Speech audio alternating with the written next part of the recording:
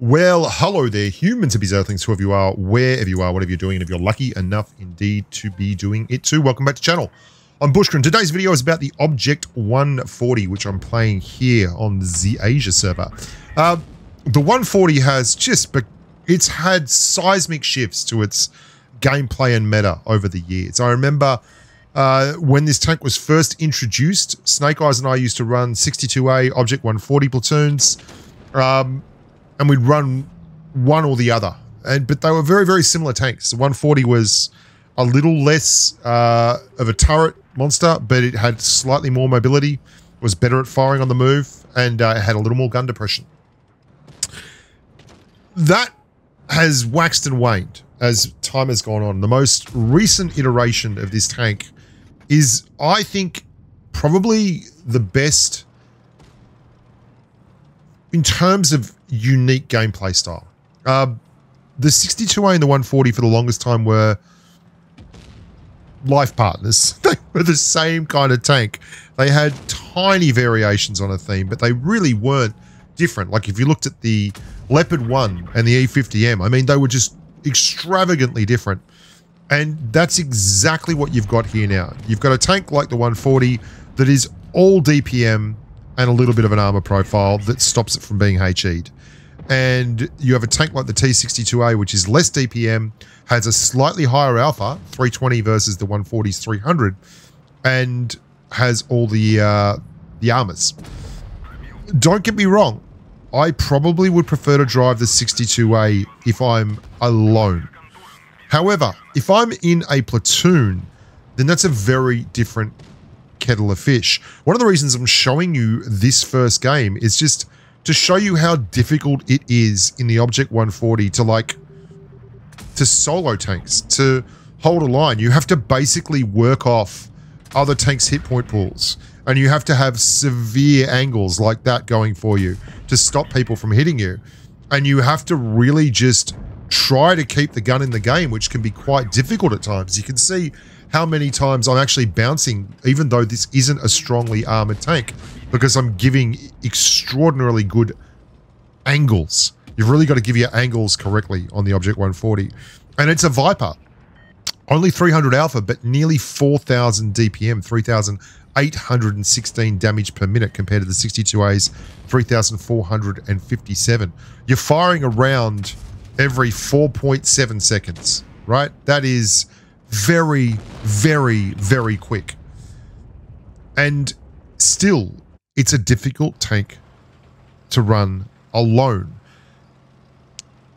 If you can have a tank like an E50M, if you're having a medium partner, or a heavy tank that'll hold a flank, you can do a lot with a tank like the 140. For me, it's the Russian Leo. It's got better armor, slightly less DPM than the Leo, 3,945 for the Leopard 1, 3,816 for the OBj.140, but you pay for that slightly more armor. You can't be HE'd, and it gives it a lot more survivability, but you also only have 240 millimeters of AP pen versus the 255 of the Leo. And as I mentioned, you've dropped a little bit of that DPM. Plus, your gun is 0.308 dispersion versus the Leopard 1's 0.272. So you are legitimately struggling to bounce shots, but not to the point that a Leopard 1 struggles to bounce shots. Sure, you're going to get penned by AP from everyone, but you're not going to get penned by HE from everyone. And that's a very, very important thing when you're trying to hold in this tank. So you're not as quick as a Leopard 1, but you're not far off. You really aren't. Your effective horsepower per ton is an incredible 41.5. The Leo's is 38.4. And you can get up to 60 kilometers an hour. That's quick.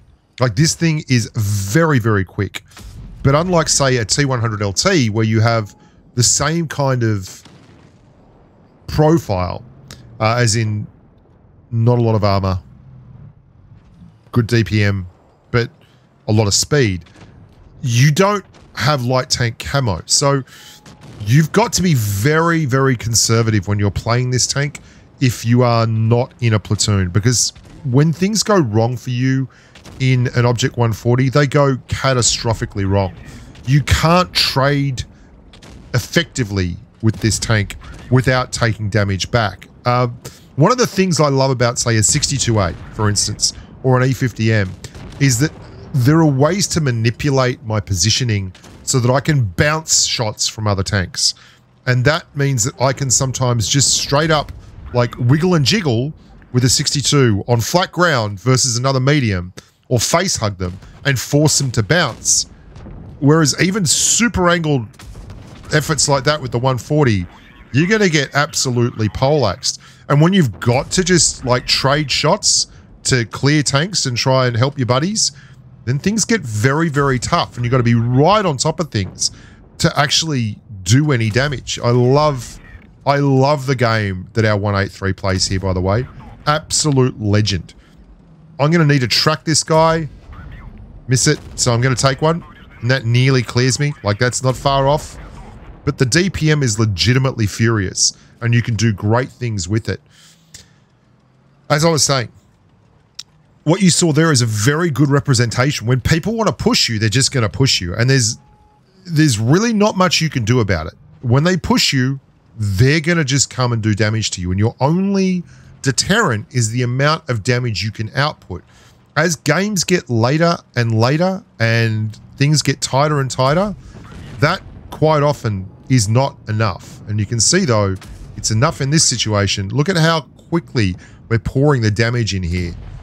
Just 3 very fast shots. Takes about 9 seconds to rip out 3 shots. And that's very impressive in a late game situation. If you can keep this tank alive and play smart, you can do great things, and you will get the occasional bounce. And with the upped mobility, with the upped DPM, you are very, very capable of carrying games. It's just not nearly as easy as it is in, say, a late game situation as 62A or an E50M, where what you can do is be a bit of a bully if you save your hit point pool. Well, you got to save your hit point pool if you can in this thing, but at times you'll just need to input some damage, and you're one of the tanks that players on the opposition team are going to be looking to shoot at, because they can shoot and pen you very, very easily. However, being smart will actually help you a lot, and that's what I'm doing here. I'm playing a lot smarter. That guy doesn't know where he got spotted from, and I had to be careful because he was obviously in a light tank, and I don't have any light tank camo myself. What else is there to say about this tank? Well, I think both the Russian tanks are worth having. The 62A and the 140 are now really unique in their driving styles. The 140's got that free-flowing, fast, moving around the map, trying to find and exploit weaknesses, constantly looking for angles. The 62A's got a far more bruising and brawling style, and both of them have that Russian profile. You're low to the ground. Like, I'm not kidding. People don't realize how quick this tank is now. The 62A has a 37.2 horsepower per ton number. This thing is 41.5. That's phenomenal. That's, your terrain resistance numbers are great. Your top speed is great. Your profile is great. Your DPM is great. It's just a fun tank. But if you're a new player, grind the 62A first.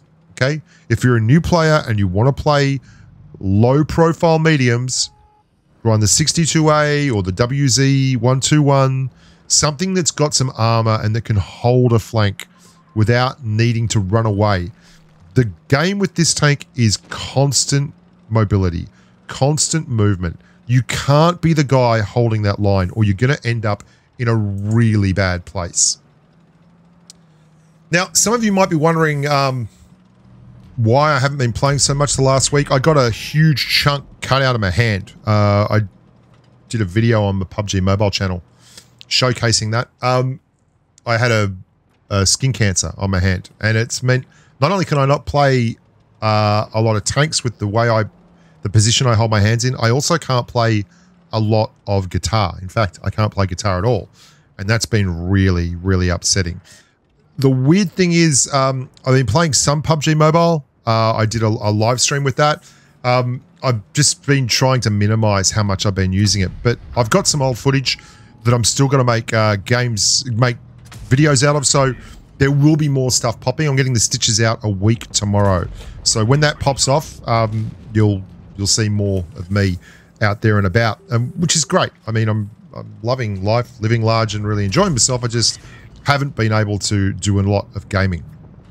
That said, I'm really looking forward to playing and continuing the grind. I'm nearly through to the VK7201. I think I've only got about 50,000 XP to go on that. I've really knuckled down on that grind just before I went and got this stuff done. And there'll be a video on the VK7201 as well at some point. I mean, I just did one and it inspired me to actually go and grind the tank. I can play all these tanks on my... It's a funny thing. I can play any tank I want on my contributor account. I just don't. And I remember talking to Skate about this. It just feels like it's like the forbidden fruit, right? It's all well and good to have it right in front of you, but you don't feel like you've earned it. I don't know. It just doesn't feel the same when you're just playing on a contributor account.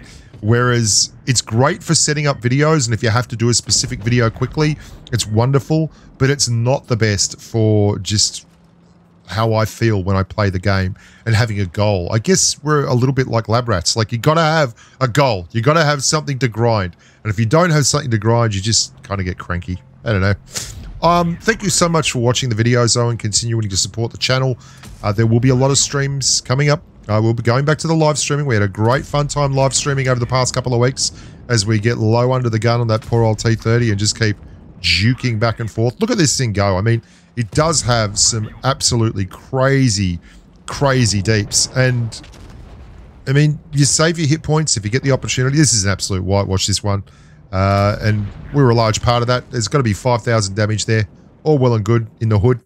I'm Bushka. Look after yourselves. Stay safe in the battlefield. And until next time, bye for now.